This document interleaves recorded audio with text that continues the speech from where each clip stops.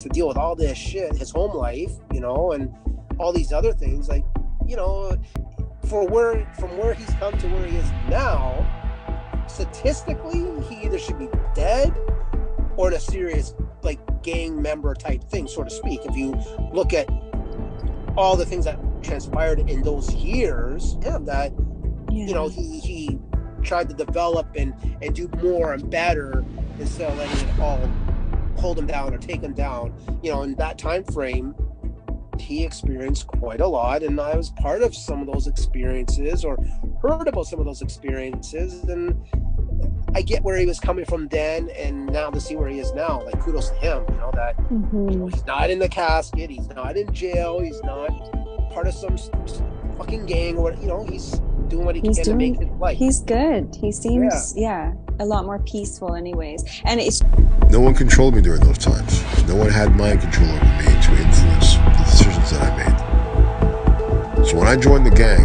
understand, joining a gang for me back then, it wasn't bad. It was actually kind of cool. You know, when you're in the hood joining a gang, it's cool because all your friends are in the gang. Maybe all your family members are in the gang. We weren't just sitting around or thinking about it or plotting or planning or killing people every night. We were just hanging out, having a good time.